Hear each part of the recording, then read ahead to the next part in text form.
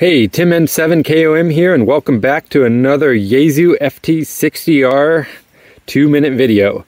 Today we are talking about selecting the operating band and frequency navigation. Now, with your radio on and in the VFO mode, you are going to hit the band button down here. That is on the bottom row, the third button from the left. And that will cycle upwards through the different bands that you can listen to and operate on.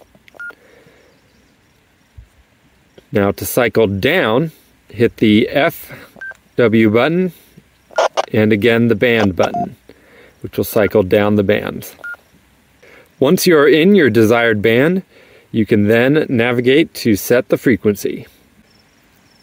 The easiest way to set the frequency of your Yaesu FT-60R is using the tuning dial and turning it right to increase the frequency.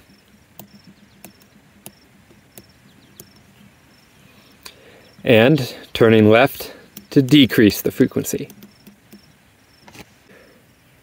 For quicker navigation through the band, you can hit the function button, bottom right, and now the tuning dial will move in 1 megahertz steps.